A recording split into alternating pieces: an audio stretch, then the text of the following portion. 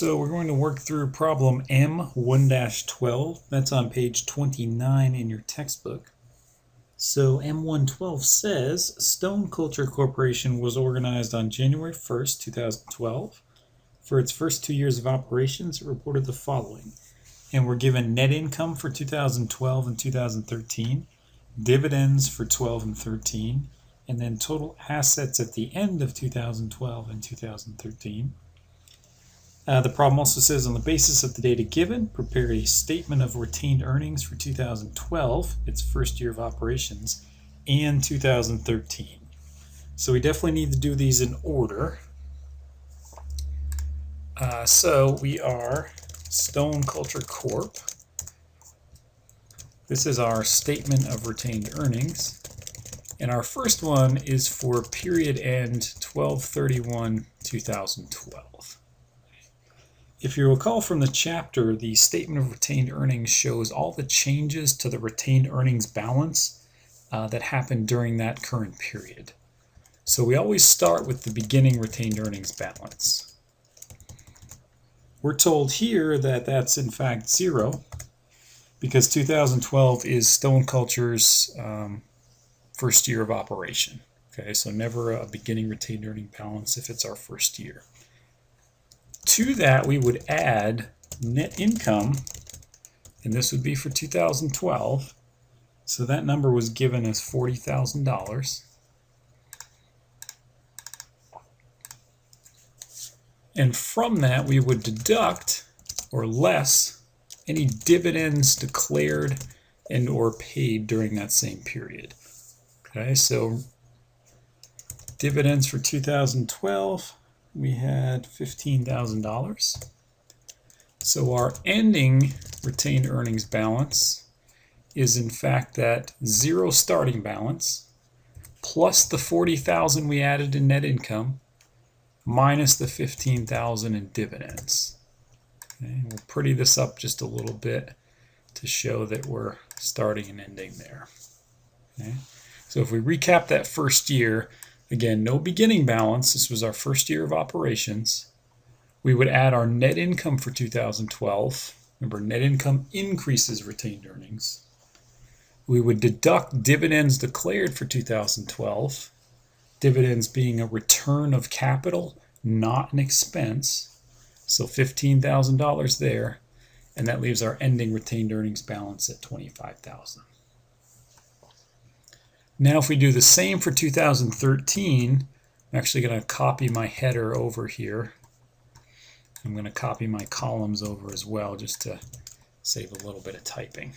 So now we're doing the statement of retained earnings for period end December 31st, 2013. That's that second year of operations. So my beginning retained earnings balance is going to be equal to my ending retained earnings balance from the previous year. Okay, so $25,000 is where I'm starting. To that, I'm going to add net income for the year 2013. That was given at $45,000. I'm going to deduct dividends declared for 2013. We were told that was $20,000. And we can come up with an ending balance based on those items. So again, beginning balance is $25,000. Plus net income of 45 minus dividends of 20. I kind of spelled it out in the formula here just to be a little more clear. Means our ending retained earnings balance for 2013 is $50,000. So the trick with the statement of retained earnings, it's kind of our most simple financial statement, if you will. Only a few items we need to keep track of. We need to worry about whether or not there's a beginning balance in retained earnings. We'll find that on the previous period's statement of retained earnings and or the previous period's balance sheet. We also need to keep track of what we had for net income for that period or net loss.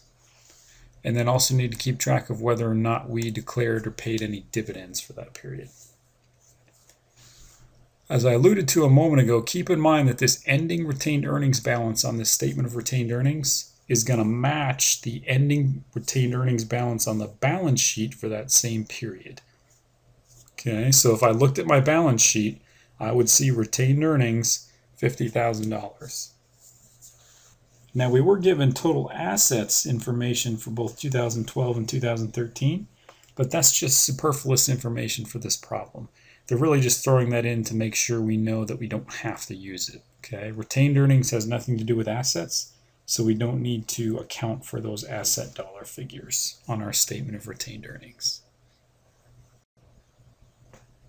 Okay, this is exercise 1-1, and that's on page 31 of your textbook. So E11 says, use the following table and the equations underlying each of the 4 basic financial statements.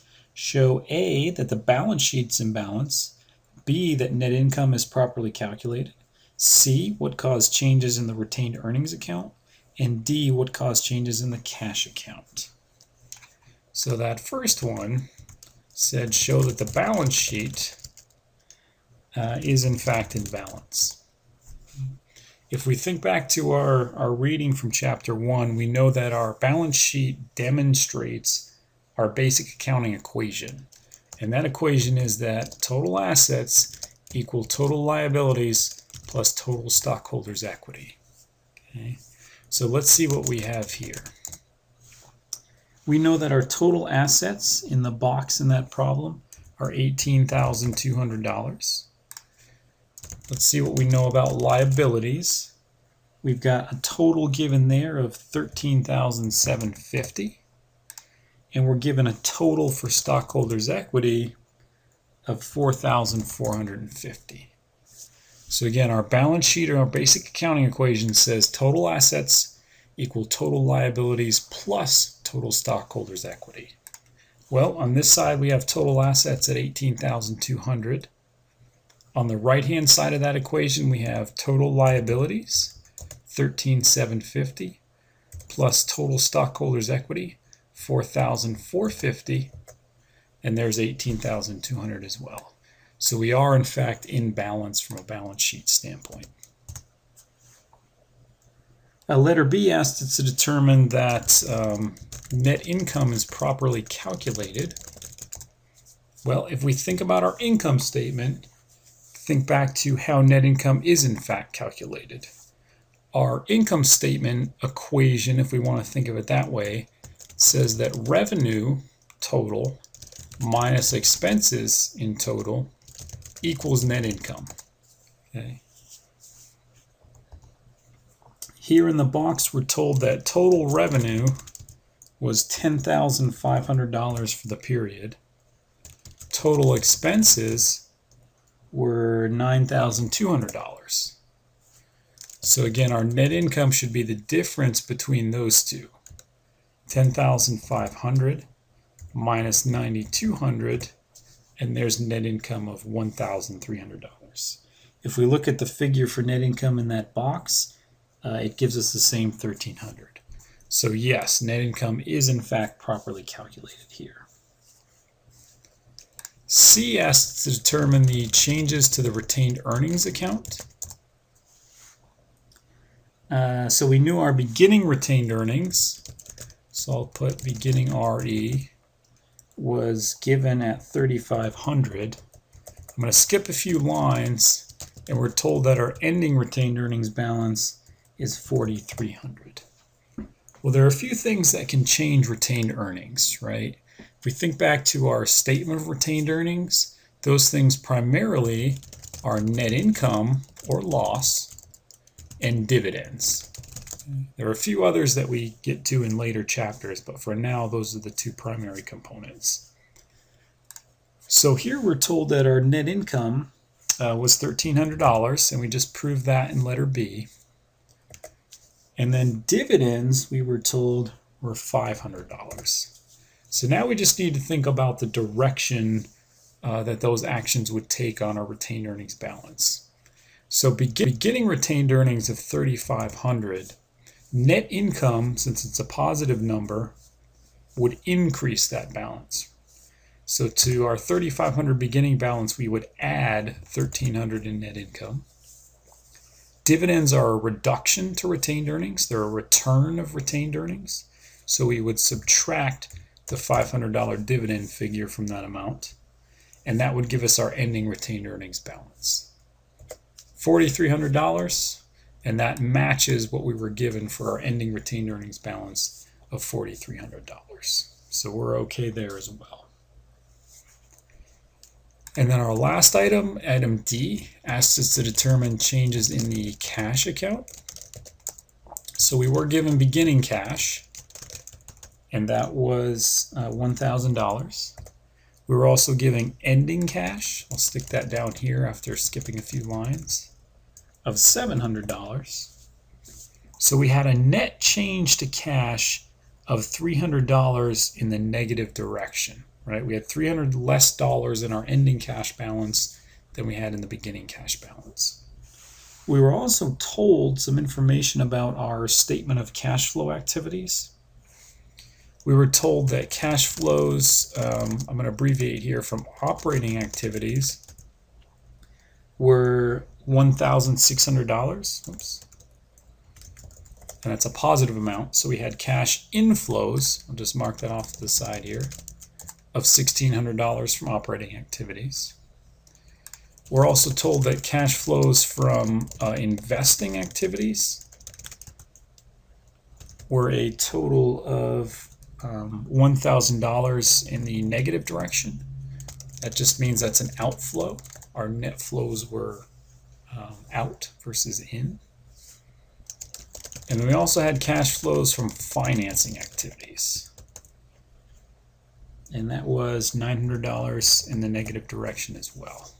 So again, there's an outflow. Okay. So to determine the ending balance, we just need to net out those three components and reconcile that with our beginning cash balance. So we started with $1,000 in cash. We added to that inflows of $1,600 from operating activities. We deducted $1,000 in cash flows from investing activities. And we deducted $900 more in cash flows from financing activities. So our ending cash balance should be $700. And there it is. It matches what we were given for an ending cash balance of $700. Okay, this is exercise 1-3, and that's on page 31 of your textbook. 1-3 says, DSW Inc.'s a designer shoe warehouse selling some of the most luxurious and fashionable shoes at prices that people can actually afford. Its balance sheet at January 29th, 2011 contained the following, listed alphabetically, and amounts are in thousands. So we're given a bunch of numbers in the yellow box there. And the requirement says, first, prepare the balance sheet as of January 29th, solving for the missing amount. And then we'll worry about part 2. So here I've already put a short header in. We just have our company name, the name of the financial statement, and then the date. This is as of January 29th, 2011. So on the balance sheet, we always list our assets first. Here for assets, we're looking for, again, any item that the company owns, right? Anything that's going to provide some future economic benefit as we define an asset. So cash always kind of jumps out to us. That's 93,617 there. And let's see what else we have. So we have accounts receivable. If we recall from our reading, accounts receivable are amounts that are owed to us as a company, probably from customers. And then we're given this all other assets amount, which is very significant, 692,375. Okay. And then I just realized we're missing one in here. Property, plant, and equipment, certainly an asset. Those pieces of machinery that we own, right? Land, maybe any retail storefronts that we own as opposed to lease. We were told that was 210,391. And then in fact we were given a total assets number to reconcile to. So that number again is just going to be the sum of all those other asset accounts. So I'm going to use Excel's sum feature and just double check the number that the book gave us. So that's 1008897, and that is in fact the number that the book gave us there for total assets. Okay, so next we'll worry about our liabilities. Liabilities, again, are amounts we owe to other people, creditors primarily. So we are right off the bat seeing that we have some accounts payable in the amount of 149,722. We also have some notes payable. For the most part, we can assume, at least at this stage, that anything with the word payable at the end is in fact a liability, right? Some amount that I need to pay or I owe to someone else. We're also told that we have some other liabilities here in the amount of 122,822. So I like to kind of subfoot the total liabilities here. Sometimes on balance sheets you'll just see a figure for total liabilities plus stockholders' equity, but really we should have this subtotal for total liabilities. Again, this is the sum of all our liability kind of line items here. 368,133. And now we need stockholders' equity. So stockholders' equity, we were told that we had contributed capital. Again, we can think of that kind of the same as capital stock, money that's been invested by the owners. 314,382 for that. We also had some retained earnings.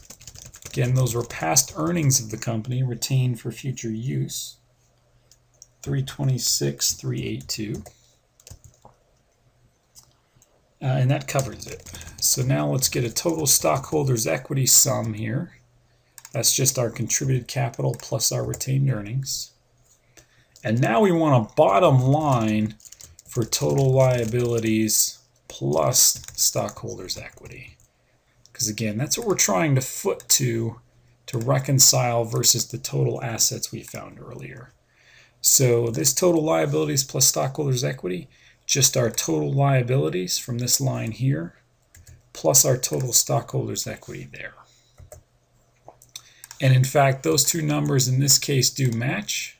So my balance sheet is in balance. Okay? Remember, our balance sheet simply proves that my total assets are equal to my total liabilities plus my total stockholders' equity. That's our basic accounting equation, and we've demonstrated that here in our balance sheet. The second part of that problem asked us, as of January 29th, did most of the financing for assets come from creditors or stockholders?